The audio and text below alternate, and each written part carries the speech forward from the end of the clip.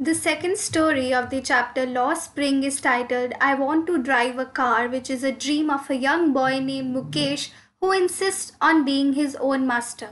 I will become a motor mechanic, he announces. When asked by the author whether he knows anything about cars, he replies that he wants to learn how to drive a car. And this he replies by looking straight into the eyes, which make sure about his determinants of reaching his goal. But his dream looms like a mirage amidst the dust of streets that fill his town, Firozabad, famous for its bangles. Looms here means looks, and his dream of driving a car is like a mirage, meaning that his dream is like an illusion given the destitute condition of the town Firozabad he lives in. Every other family in Firozabad is engaged in the art of making bangles, and it is the center of India's glass blowing industries. And families here for generations have been engaged with the art of bangle making.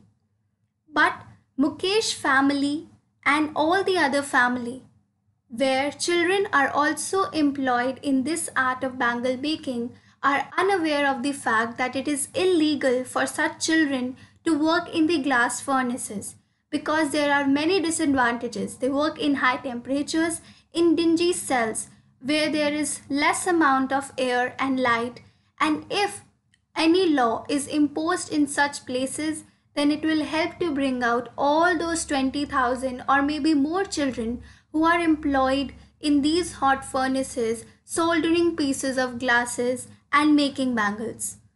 They slog their daylight hours, that means they work really hard during the day. But this hard work makes them lose the brightness of their eyes. And this is one of the saddest thing about the art of bangle making.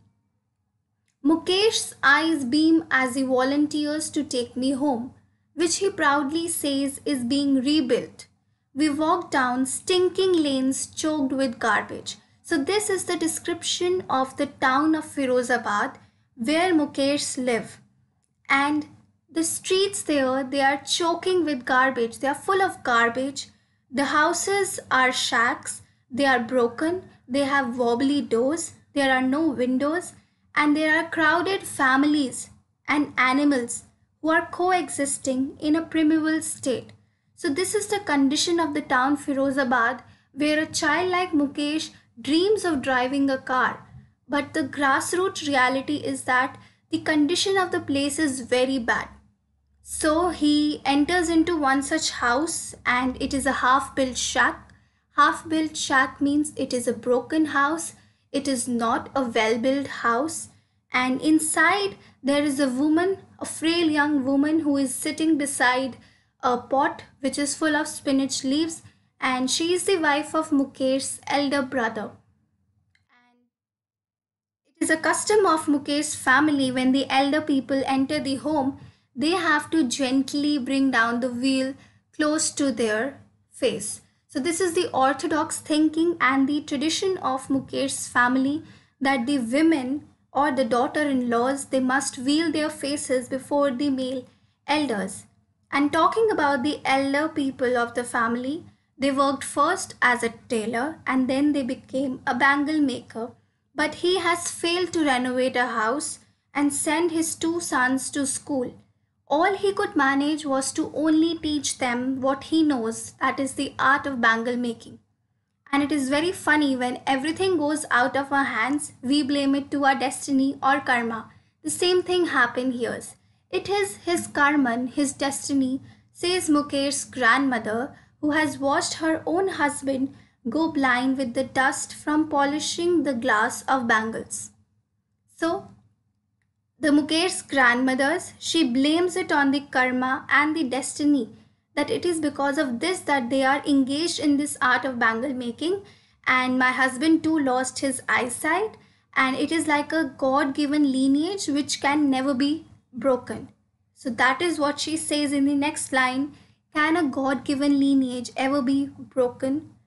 So this is the situation of Mukesh's family. They are born in the caste of bangle makers and they have seen nothing in their lives rather than bangles in every house, yard, every street in Firozabad. Everyone from elders to children, they work towards making these bangles of variety of colors, of every color which is born out of the seven colored rainbow. But they all work in dark hutments.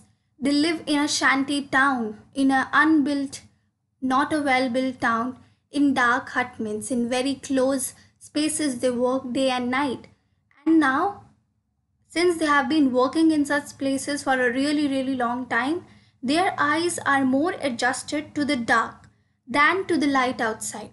And that is why they often end up losing their eyesight before they become adults.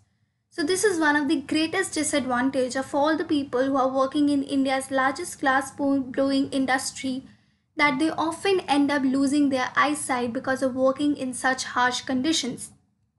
So in this story, a reference of a young girl, Savita, is also given, who is also sitting and soldering pieces of glasses.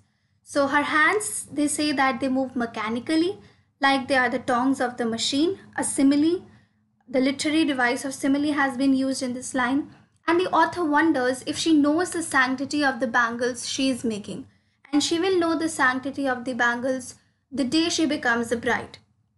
So the old woman who is sitting beside her, she has bangle on her wrist, but no light in her eyes, because even though she is also working towards making the bangles have not helped her to develop her own life. So this is the statement which she says that she has not even enjoyed a full meal in her entire lifetime. So that is what she has gained from this bangle making. And her husband too, who was an old man with a flowing beard, says that I also know nothing apart from making bangles. All I can manage is to make a house for the family to live in. So this is a common situation of all the different people who are living in the town of Firozabad. So hearing him, one wonders if he has achieved what many have failed in their lifetime. That is, he has a roof on his head. At least he has a roof on his head. So this is the situation of the town Firozabad. The cry of not having money to do anything except carry on the business of making bangles, not even enough to eat, rings in every home. So this is a lament which is of every home, every other home in Firozabad. The young men, they are also repeating the same pain of their elders. So little has moved with time. That means nothing has changed with time in the town of Firozabad. It is like a year of mind-numbing toil. That means that the mind is unable to think, and it is a mind-numbing toil. Toil means hard work. So it is like this kind of hard work where the mind is also not able to work, and it has killed all the initiative and the ability to dream of every people, of every other person living in Firozabad. When given a suggestion that why don't you organize yourselves in a cooperative, a group of men, they reply by saying that they have fallen into the vicious circle of middlemen who have trapped their fathers and forefathers. That means that they cannot organize themselves into a cooperative because all the middlemen, they have trapped they also, and their fathers also, and their forefathers also. So even though they get organized, they will be beaten up by the police, they will be dragged into the prison because they will be seen as doing something illegal. And their talks, they move like a spiral. They talk from from poverty to apathy to greed and to injustice. So this is the talk of the town. They talk from poverty, then they move to apathy, then to greed and to injustice. So this is the common lament of the people of the town of Firozabad. And while the author listens to everyone sitting there, she realizes that there are two different worlds. One world is of the family which is being caught in the web of poverty, which is being stuck in the web of poverty, and it is burdened by the stigma of caste. That means that they are born in a caste of making bangles. And on the other hand is a vicious circle. Vicious means a situation without a solution. That means a vicious circle of all those sahukars, policemen, middlemen, the keepers of law, the bureaucrats, the politicians. It is like a circle in which all these people are stuck, And this is a situation which does not have any solution. So all these things together, they have imposed the baggage upon the child.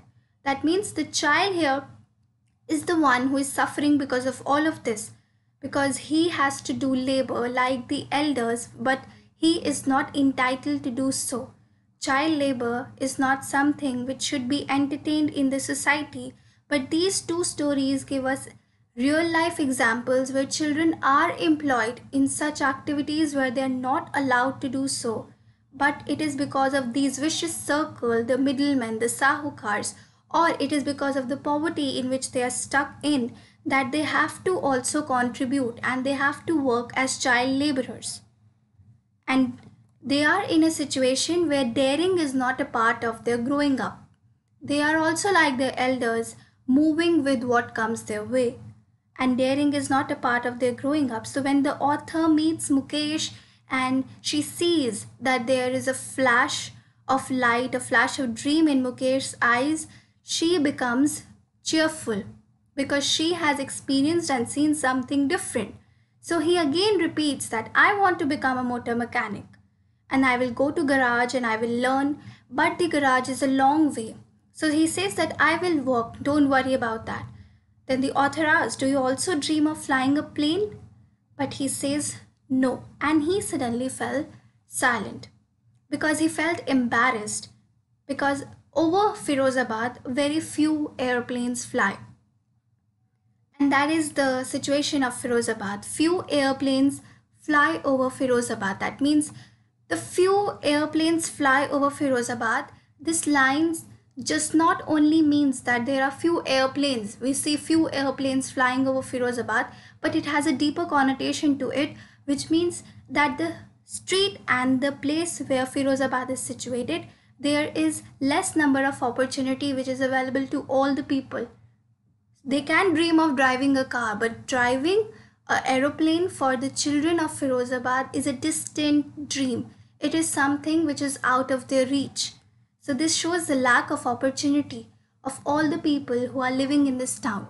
And this chapter as a whole highlights the fact that how child labor is being carried out in the societies, even though it is illegal to do so. And we have to all together work toward the eradication of child labor. So that's it with this chapter. I hope you understood and thank you for watching.